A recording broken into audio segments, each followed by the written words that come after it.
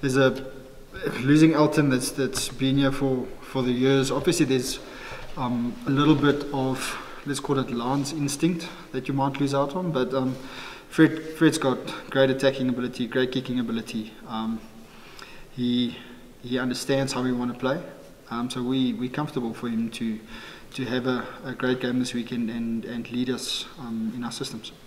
So Morgan, I see you've gone for a 6-2 split on the bench, so you're obviously expecting a massive battle up front. Can you just give us an idea of how you're going to nullify the Bulls' forward pack?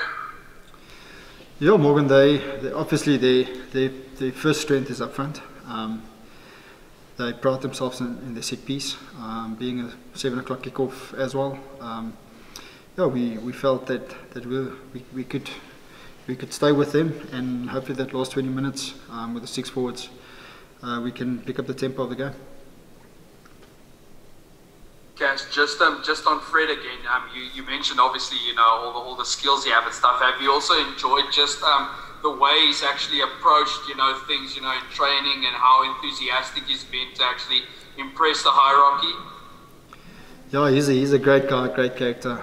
I think he slotted in very, very nicely. I think his mindset of keeping it simple, keeping it effective is good for us. So no fuss kind of guy. What you see is what you get, and I've really enjoyed him.